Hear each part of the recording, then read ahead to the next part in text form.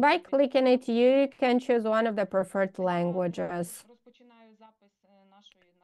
And I start the recording of our next presentation. Ladies and gentlemen, I'd like to present the next presenter, Ms. Oksana Smorzhevska. This is her second presentation, and it is a pleasure. Oksana is the PhD in history and associate professor at Taras Shevchenko, Kiev National University, and her scope of scientific interests cover religious and cultural life in Ukraine, the culture in postmodern Ukraine, commemorative practices and modern culture policy. And today she will present about Yurii Andruhovych and Andrzej Stasiuk, focus on Europe through the eyes of the writers. She will present her historical and cultural analysis. Over to you. Thank you, Svetlana. Greetings, ladies and gentlemen. I'd like to thank Mykola for his interesting presentation, especially regarding the people, because it's important to convey to the people that they do not see Russian occupiers as Russian occupiers would like to depict it during the information warfare. And my presentation probably is related to the informational warfare, the cultural warfare, because it has been quite some years. The war started way before the large-scale invasion. I'm not even talking about 2014. I'm talking about way earlier than that. If we're talking about the war happening at the mental level. And my today's presentation is a part of a more global project that I have been working on for years, which is presenting modern Ukrainian literature in Europe. And first and foremost, with the help of our poets and writers who form the cohort of postmodernism, literary professionals, and officially it is considered that postmodernism ceased to exist in 2010, because then we have started the meta-modern era, but all of the events demonstrate postmodernism didn't cease to exist.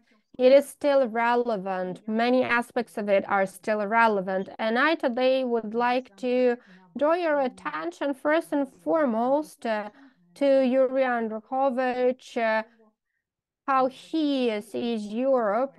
And also I will partially touch upon Andrzej Stasiuk, the Polish writer. This is the next part of my research, because presently I'm focused more on Mr. Andruhovych. He was supposed to have a presentation in Lviv recently. I couldn't attend it, but from what I know, it is supposed to be recorded. So to those who are interested, you can find out more about his vision of certain events through the writer's prism. Now I'm going to open a small presentation so that I can show you a few slides, and then we're going to talk about the work with the text. Please give me a second.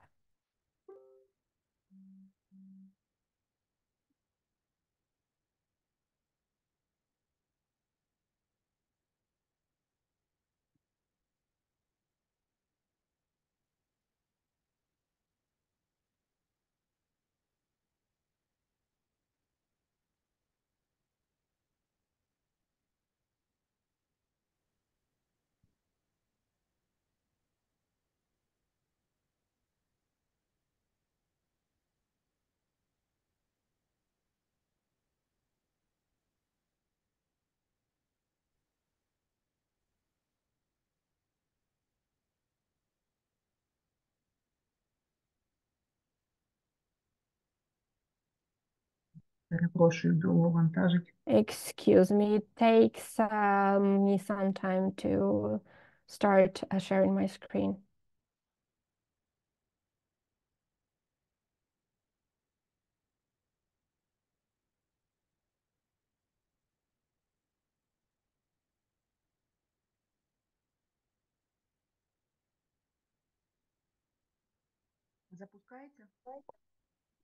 Can you see it? No, not yet. Yeah, now we can see it. We can see it now. Or maybe you would like to open it full screen? Maybe then it will be better.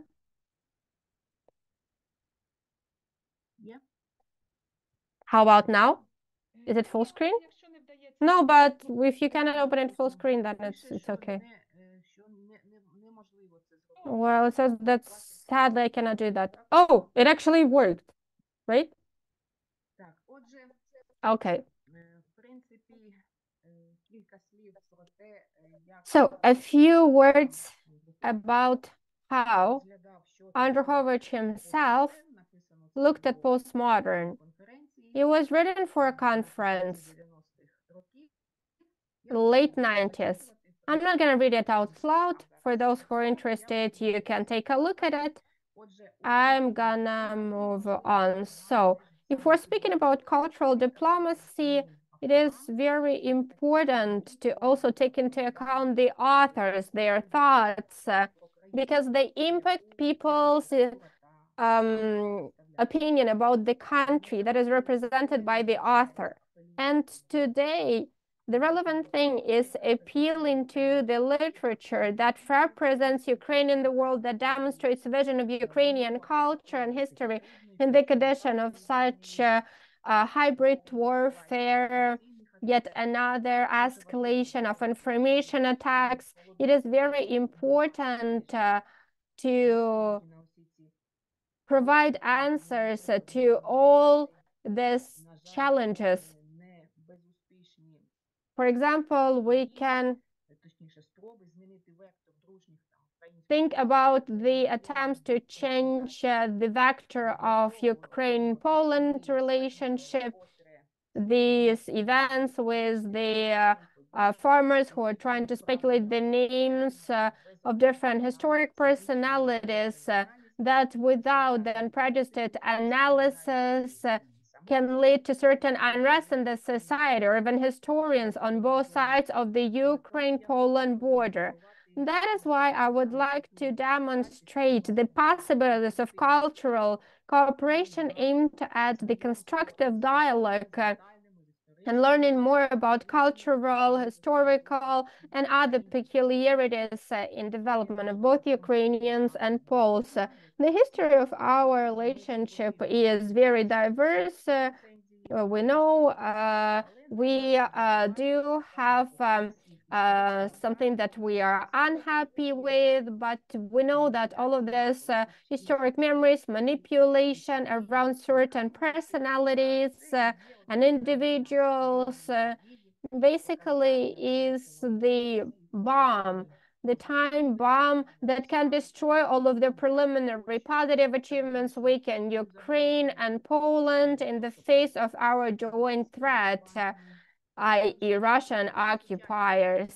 So with the help of the modern Ukrainian literature, ordinary Europeans starting 2000s had an opportunity to discover Ukraine as a European country with the post-Soviet burden, with mafia, corruption on different levels of the government, on different society levels, lots of everyday challenges, which back in the day seemed to be pretty exotic. Nevertheless, Ukrainians were seen as someone who is still close to people from Europe. And the interest in the modern Ukrainian literature was motivated by the Orange Revolution. But this interest did not happen out of the blue. It wasn't something unexpected. The poets, writers, translators, publishers, and caring people on both sides of this invisible border were working hard. This border between Ukraine and quote-unquote Europe. As Andruhovych mentioned, back in the day, we're living in the era of the third unification of Europe. The first one happened during the medieval, on the ruins of the Roman Empire. The second one happened in the 18th century, when relying on the scientific culture. And the third one is happening presently. And the biggest difficulty of this procedure is not in, as Andruhovych wrote and said, uniting Europe, but rather bringing Central Eastern Europe to be the part of it. And he was talking about Poland, Serbia, Romania, Ukraine, etc. In Ukrainian literature during the Soviet times was outside of span of attention of the Poles. Moreover, the opinion dominated that everything Soviet only had the mark of the Soviet propaganda, that it is prejudice, ideological, so there was no interest. Even though in Poland people knew about Taras Shevchenko, Vankrenko, and also Polish readers had an opportunity to find out about the Ukrainian Renaissance writers.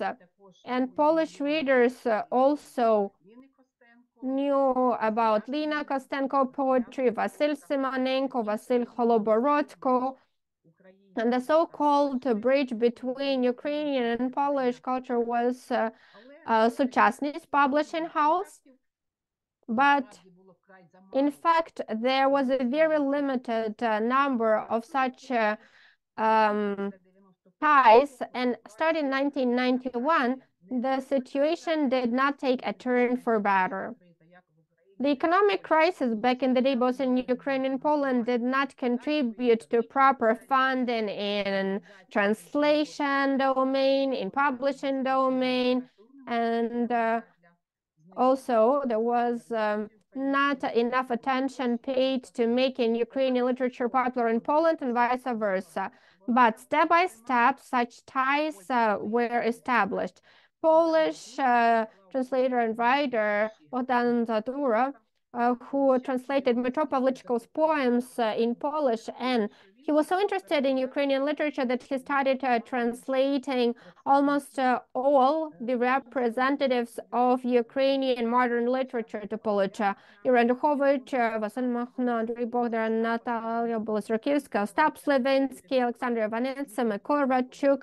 Their works were published in a book. Also, it was an anthology of Ukrainian poetry that was titled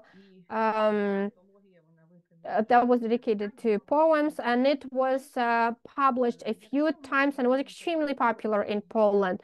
If we look at Yurii Andruhovych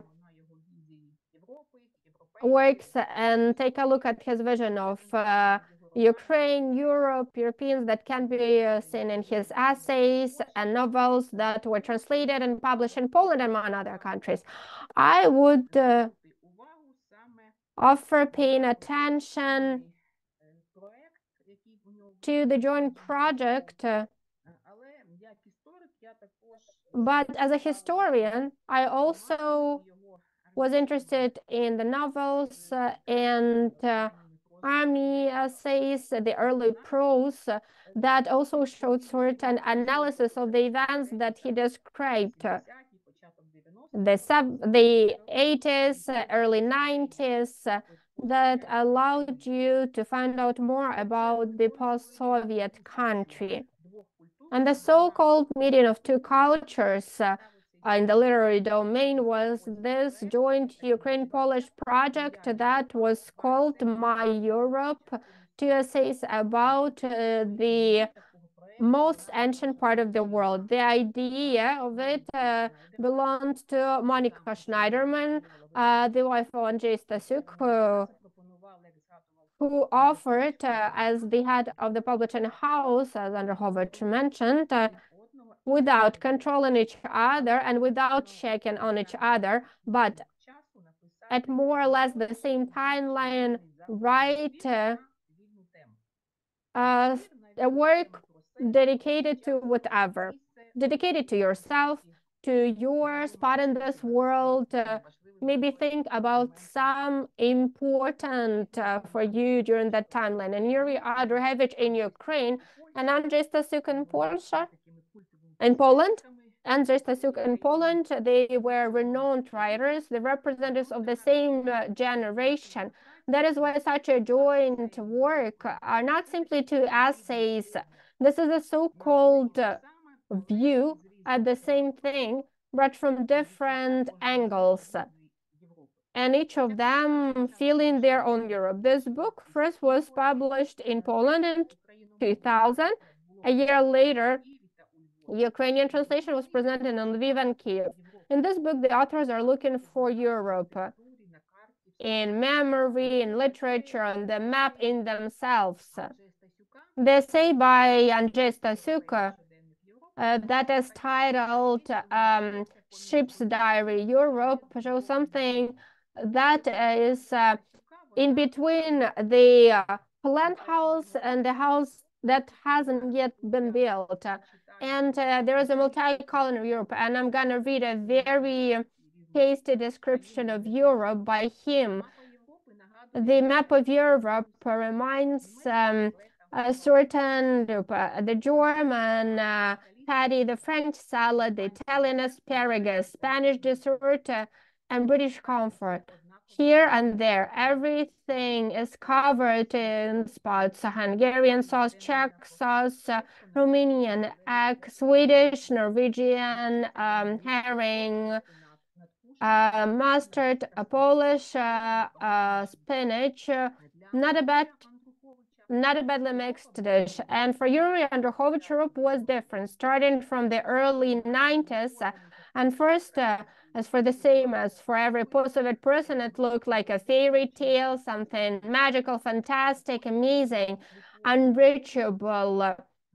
The blind love, diving into which had front stopped you from seeing any of the flaws. And for Andruhovych, this is what Europe looked like in the 90s, in 1992. The contrast between the post-Soviet person in 1992, when you only fly for 2 hours and come to Europe, these countries do not exist anymore.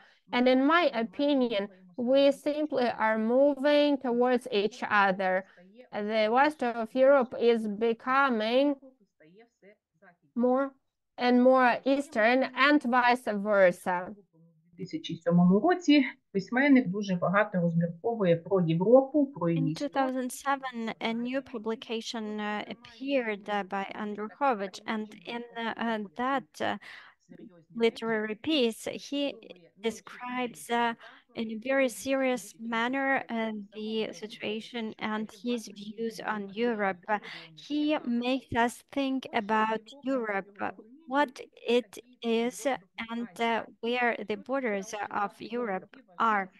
It is a part of Asia, or is it a peninsula? It is something that is hard to restrict. If we clearly know where the western border lies, we still have a lot of concepts related to its eastern border. The eastern border is viewed differently. For some, it is the bank of the Rhine River, or the Soviet Union that ceased to exist, or the Ural.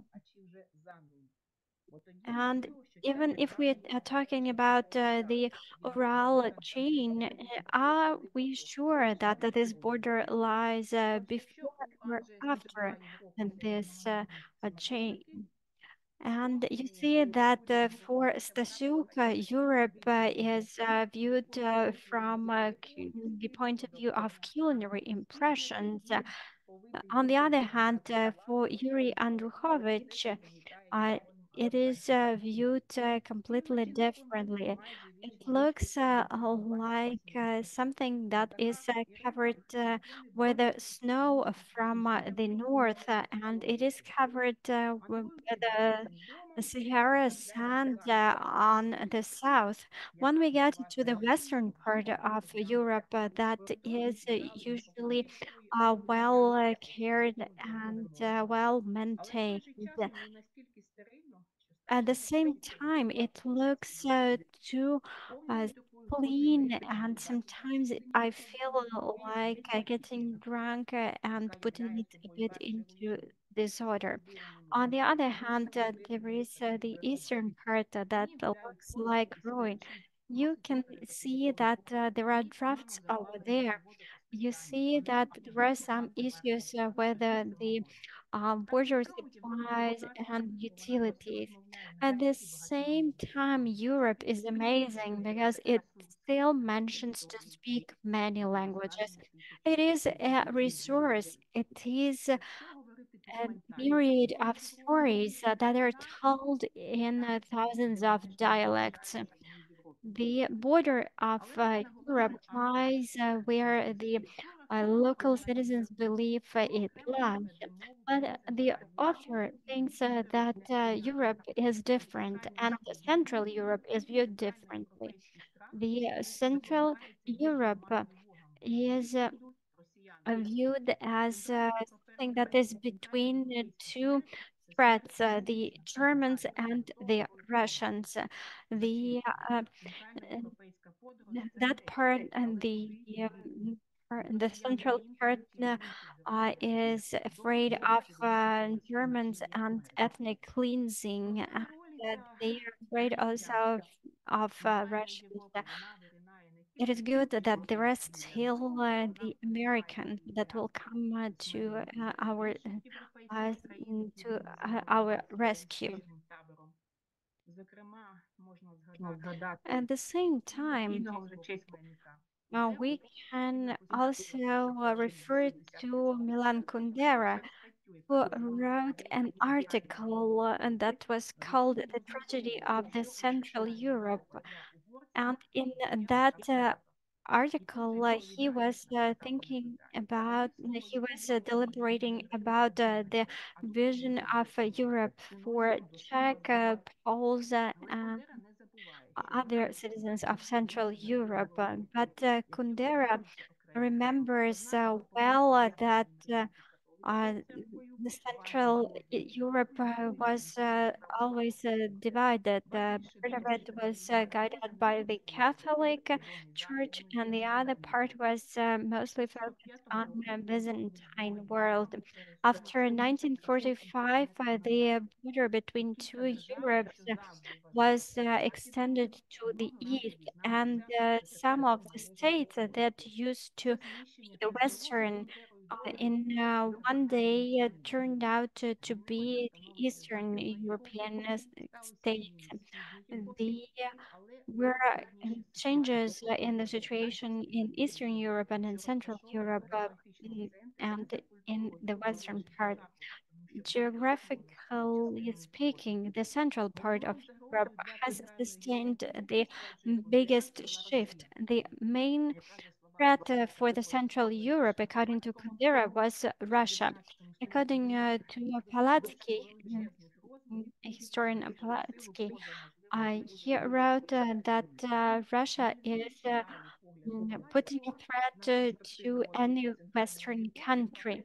According to his views, with regard to the prospect of the nations, each nation has to respect the neighboring nations. The united Europe be uh, could become a unit, and they also viewed Russia as a threat. as Russia was trying to turn the ethnicities of its empire into one nation, the Soviet nation. Getting back to the Central Eastern Revision by Andruhovych that was written in 1998 and it was published in 2000. We should focus on the history. There are few main points that require our attention. There are happy communities, for instance, located in the north of Europe, Sweden, for instance, and unhappy nations who had to sustain the impact of the Russian Empire and Soviet Union. According to Andruhovych, there are different communities from the point of view of mindset in Western Europe. The other has been ironic in terms of the meetings between Western and Eastern intellectuals at the beginning of 90s. When they got together, they talked about the deconstruction of the Berlin War.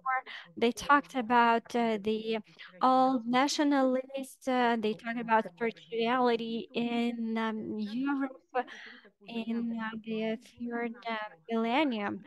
But at the same time, these debates were not heated enough. They were just comfortable conversations held in uh, cafes of the Western Europe. The anti-political views are not stirring anyone's views. They are not very much disturbed by Marine Le Pen. They are not disturbed by Zhirinovsky, and they are not scared of Milosevic in present days. At the same time, he is describing the future of the Western intellectuals and happy and unhappy communities. For happy communities, history does not pertain high value, and it is not the source of looking for meaning in life. Meanwhile, unhappy communities are clinging to their past, which they use as the guide for their mindset and identity.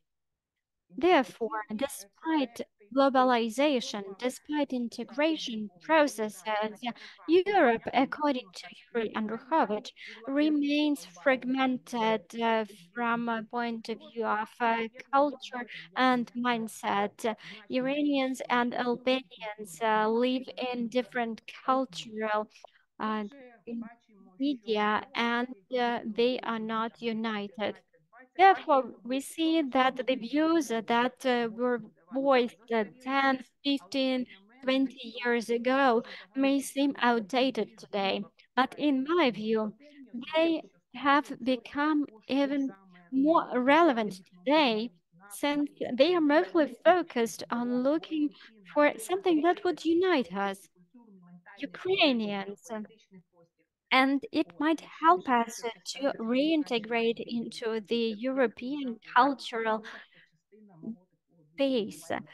Thank you for your attention, and this is just a part of my bigger research. Thank you very much, Oksana, for your presentation. It was very interesting. Today we have this highly relevant presentations. And Mikola mentioned cultural diplomacy, which reminded me of Tina Berisunka's presentation on Shadrick. Dear colleagues, now I will open the floor for discussion.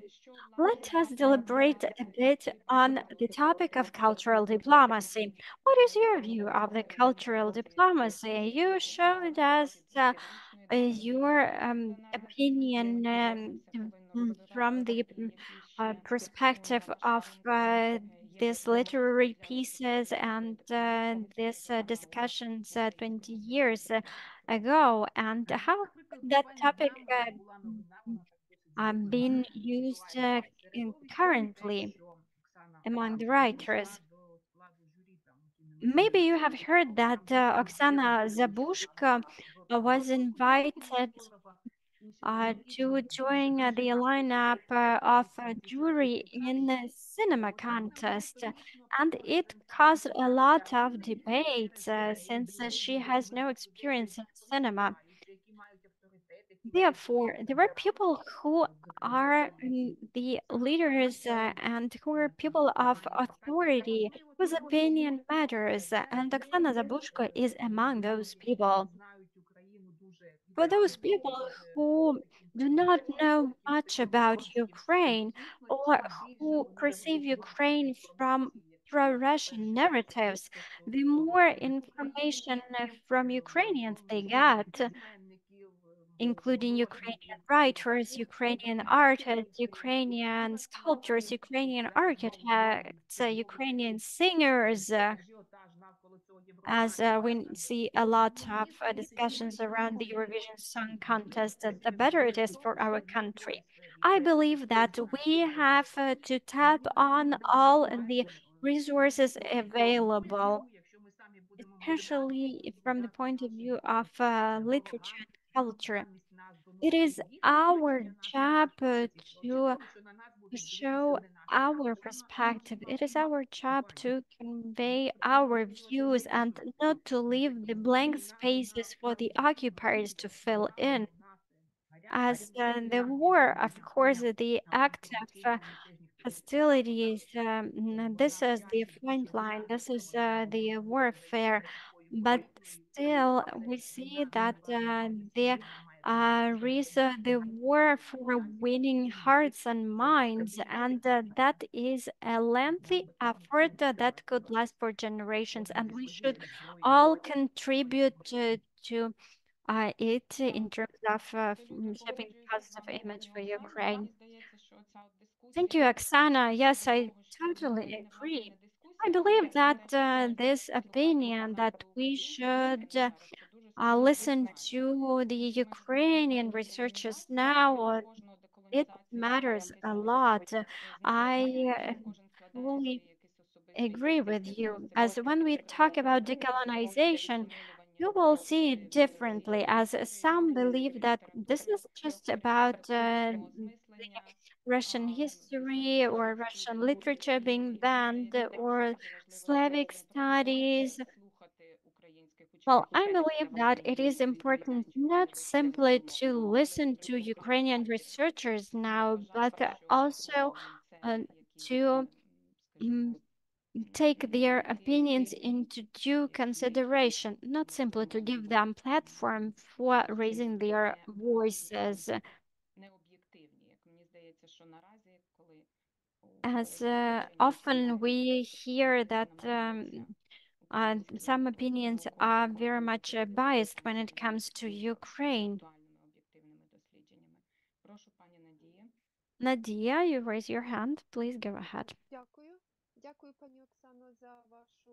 Thank you. Thank you, Oksana, for your presentation. Thank you for making this comparison of the texts of two writers, these 18 writers that are famous both in Ukraine and in Poland. Maybe you have heard about another project that was run in 2014. Les Belay and Lukasz Truchak published a book that was called Asymmetric Symmetry, a field research in Polish-Ukrainian relations. Even from the title, the field research, we see the reference to the book by Oksana Zabushko. And Lukasz Belay is, I'm sorry, Les Belay went to Ukrainian cities, and Lukasz Andruchak went to Polish cities. They both visited 10 cities in each country, and they asked questions about attitudes to the neighboring nation. They asked also about the history and culture, and they also had very interesting stories to tell about everyday life of the citizens. And this book is peculiar because it has been published in two languages at the same time, Polish and Ukrainian. I believe that it could be partially only compared to the research of Andruhovych and Stasiuk, as we are talking about different generation. 15 years apart, many events took place in the European Union and in Ukraine in the meantime. But do you have any ideas in terms of drawing parallels with this project? Thank you, Nadia, for this idea. As of now, I am still running some comparative studies, and I'm focused not only on Ukrainian Polish projects, but other projects as well. And of course, I would like to encompass as many research areas as possible, but unfortunately, I'm limited in time. But of course, it would be very exciting to run this kind of project and to compare 90s and later years. It would be very interesting to see the trends.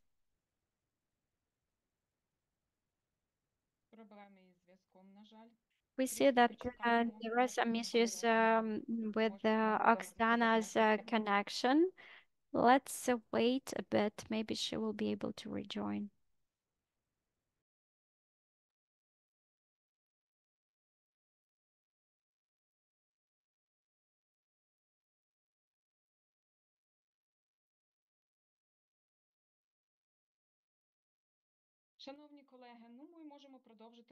Well, colleagues, we can proceed with the discussion. This is an extremely interesting topic and cross-disciplinary.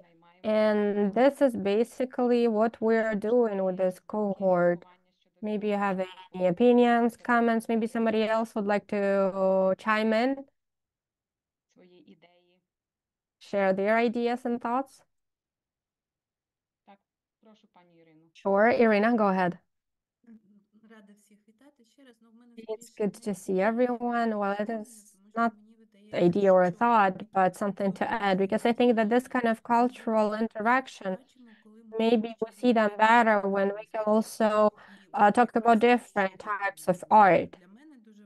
And what matters a lot to me is that thanks to our seminars, I am shaping and framing a very comprehensive picture of this interaction. I wanted to add that I think it is very important to see these ties between Ukrainian and Polish culture at the level of academic music, because there are such ties between Ukraine and Poland, but they are pretty old. We can talk back from the Soviet days when even our researchers and our people from the sphere of music also were going there, and they wanted to go there as Ukrainians because they know that all the decisions were made in Moscow. There are decisions that pertain to that.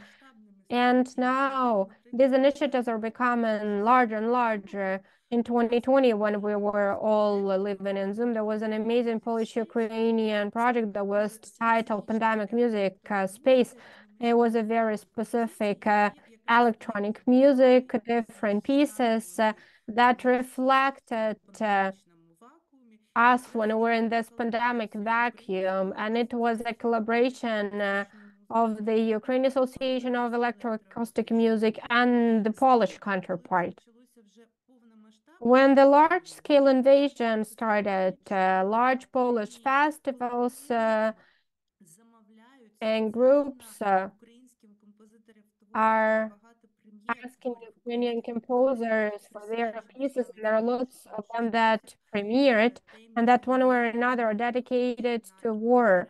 And they premiere, for example, there is an Imagine project that started back in the 50s, if I'm not mistaken, 50s of the previous century, the Warsaw Fall, a festival of the avant-garde modern music. And if I'm not mistaken, in fall 2022, this festival wanted to see lots of pieces by Ukrainian composers such as Ayevich and Frolak. And there were also other premieres. Polish colleagues in music, in academic music, are very supportive of us. And for example, for me, it was, well, it's hard to say, maybe it was a very pleasant thing to me that, for example, in Poland, musicians supported the position of canceling Russian culture, and they refused from performing on all levels the music that originates from Russia. And this means large projects that take years to prepare for. And for example, if you're refusing to perform Russian opera, we also understand that also there is big money behind it. So you have to be pretty courageous to do that. And from what I know, the Poles and Lithuanians refused from it as well. And this is how they are culturally supporting Ukraine. And I think that this kind of interaction and as Oksana said, it is very important to emphasize it, and it demonstrates different domains that can be supported. And the demonstration of Ukrainian culture, different culture, and it is also very important at the same time for it to be modern culture, so that it would show you something that is typical for the European and American culture. For example, this week in Ohio, in the US, at the University of Columbus, there will be a festival. I think it's titled Now, and they invited a composer, Alla Zahaikevich, for 1 week, and they're going to emphasize Ukrainian music, Ukrainian culture. These are my colleagues, and it's very nice that they are focusing on the Ukrainian culture. It's in the heart of it. Thank you so much, Irina. Thank you for this commentary. Oksana is back, but as you have started raising this, maybe you could mention a few words about the project that you're working at the University of Indiana. Thank you, Svetlana. Well, I wanted to say and thank Halina Holberg, who in such a way decided to support Ukraine. And the thing is that if something is wrong, Svetlana, please correct me. The thing is that the students at the University of Indiana will be performing an opera by a well-known Russian composer who is the flagship of Russian culture, whose music is played instead of the Russian anthem during the Olympics. We're talking about Petro Tchaikovsky. And this is a project that took a lot of time. They cannot cancel it, and Yevgeny Onegin will be performed in University of Indiana. And Halina Goldberg with her colleagues decided that there should be something else aside from this project, and that it is impossible to perform Ukrainian opera because of the lack of funds and time. Halina offered a Ukrainian art song project. And a very important thing is that in the heart of this project will be the students singing. And in such a way, Ukrainian music, Ukrainian culture as such, because there will be an amazing poster with Alexander Akser's illustration, that Ukrainian music is introduced to the students, to the younger generation, that is not being imposed on them.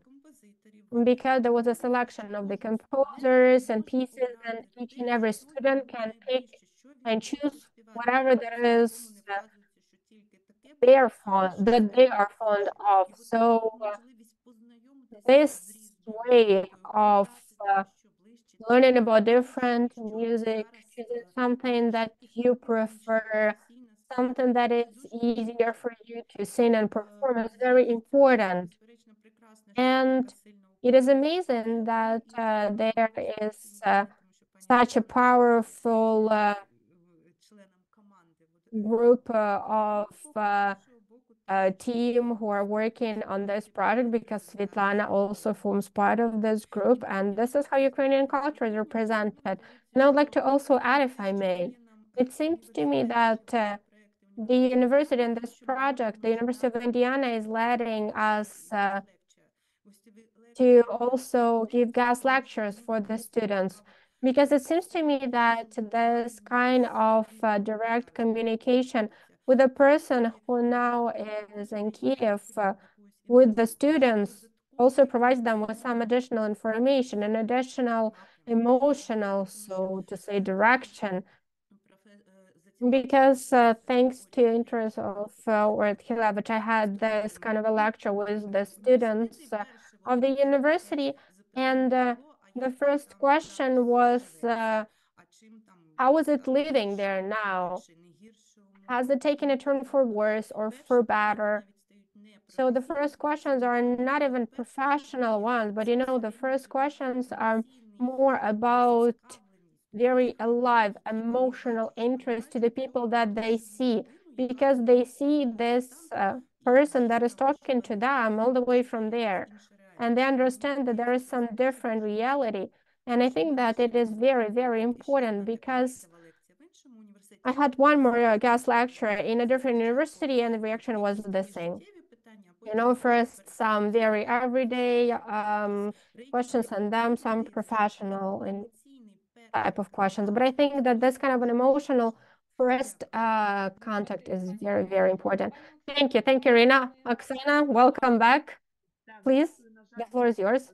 Thank you. Sadly, there are some repair works going on, and sometimes I lose my connectivity. I don't know what I missed. Well, we didn't hear your commentary regarding what Nadia said. I was saying that for this project that she mentioned, I didn't work with it yet, but it is very important when it comes to comparing the writers from different generations, different time, the 90s, 2000s, and modern day, comparing them. Well, not only in terms of Ukraine and Poland, we can also look at other countries and create a cultural map with Ukraine present on this map. I think it is something that can have a future.